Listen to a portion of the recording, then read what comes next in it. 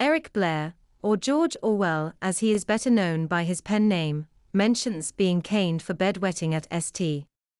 Cyprian's, his prep school. This was featured, amongst other horrors, in his rather polemical essay Such Were the Joys. Apparently, the young Blair began wetting his bed within about 2 or 3 weeks of his arrival at the school, and this, at the time, was looked upon as willful naughtiness. After about 3 episodes, he was warned by the headmaster's wife, in front of a rather masculine-looking lady visitor in a riding habit, that if he transgressed again, he would be caned. The lady visitor, looking shocked, expressed herself in the matter by intoning, "I should think so."